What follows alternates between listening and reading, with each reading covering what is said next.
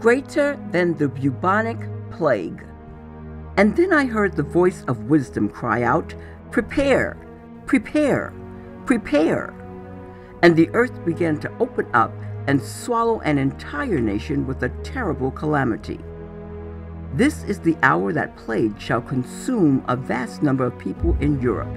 These plagues shall overrun their boundaries, and shall sweep the earth with a terror and vengeance that shall be greater than the bubonic plague, saith the Lord.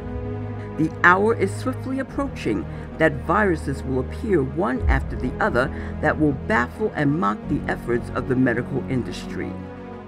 I will cause those nations that have created diseases for the purpose of evil to taste their own bitter medicine. Their judgment shall now visit the governments that have funded the creation of this nightmare, and they will taste the harvest upon their own shores, saith the Lord.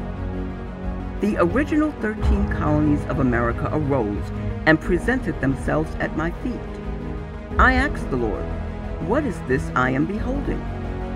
Then the Spirit of the Lord came upon me, saying, "Allow me to take you back to the days of the early eagle." I saw men that were moving in the mercy of God start to remove the idols of the land. But their greed caused them to begin to abuse and oppress the innocent of the land.